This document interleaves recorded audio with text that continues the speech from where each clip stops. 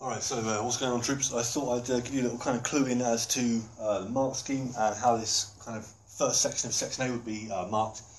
So what I didn't run you through was the assessment objective, where you've got to demonstrate knowledge and understanding of media concepts, context and critical debates. There's a fuller explanation here. The short answer questions are designed to encourage candidates to demonstrate knowledge and understanding of media context and the context in which they're produced. Alright, so they will mark with notations in the margins. You can see for yourself, so if you're covering representation, if you're covering narrative form, language of media, that sort of thing, institution, values and ideologies, theory as well, of course, critical autonomy for the higher level marks, and the wider context as well. Alright. So, the first question is just an 8-mark question, quite short, quite simple, and in the exam I've given you, it's representation of the mothers or the motherhood of the characters. So it's asking for analysis, it's asking for understanding, it's asking for detailed references to both media products.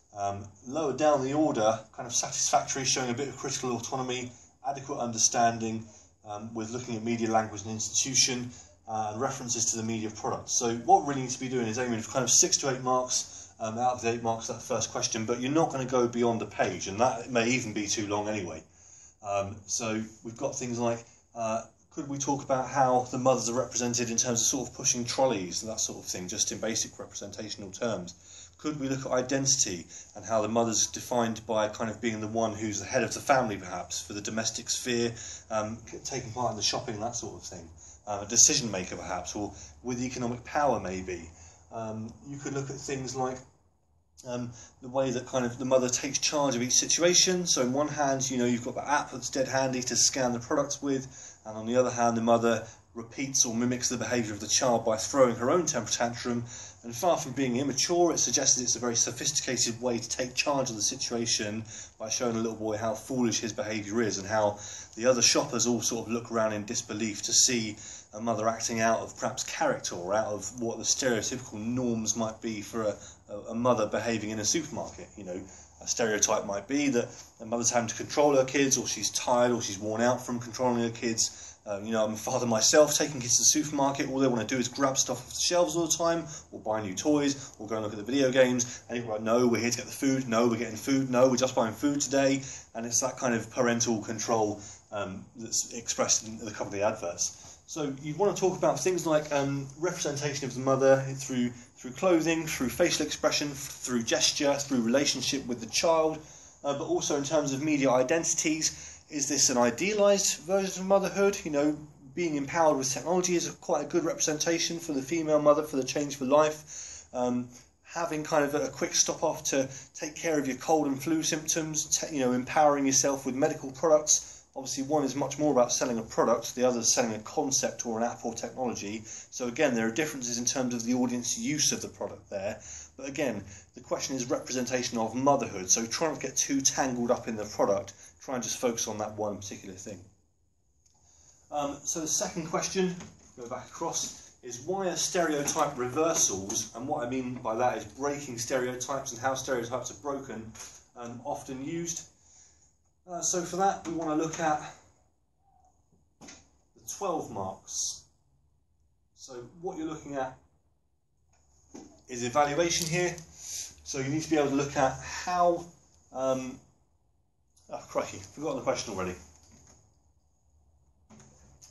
Right, so it's an evaluation question about how stereotypes are broken in this particular text. So again, you're looking at media debates around something I was saying just now for question 1, actually, which is that do the mothers break stereotypes? Is the child in the app, Change for Life advert, breaking a stereotype by being really calm and submissive and willing to not buy the sugary cereal and just kind of accept the Weetabix cereal? Is it kind of breaking stereotype for the mothers to throw herself on the floor? Yes, it is. But why is that, and how is that presented? You know, the crying, the screaming, the kind of banging the fists on the floor and kicking the legs, all those kinds of things. And also the fact we get reaction shots, reaction mid-shots from the other kind of shoppers. There's an old lady looking on in bemusement. There's a guy kind of far off down the aisle looking around with his girlfriend. There are lots of different shots you could talk about in terms of the media form. And also looking at things like adding in media debates. So again, some of the stuff I mentioned earlier, economic power of the female character, the fact they're the one doing the shopping and so on and so on. And then the third question, which is consider the value of using apps to promote healthy eating for families. And as I said, you should refer to other media products to support your answer. Well, obviously in this case you can't talk about the second video, excuse me, the Vicks one, because there is no app in the Vicks advert, but you can talk about the app for Change for Life. You can talk about other food-related apps or loyalty-branded apps, so the KFC Colonel's Chicken Club, for example. Things like takeaway apps now are available, of course, and, you know, if anything, food consumption is being pushed ever more to be convenient. You know, think about the semantics of just eat, you know, don't cook, just eat. It's kind of bossing you around and trying to make you have that convenience of takeaway and delivery all the time and ordering online through an app.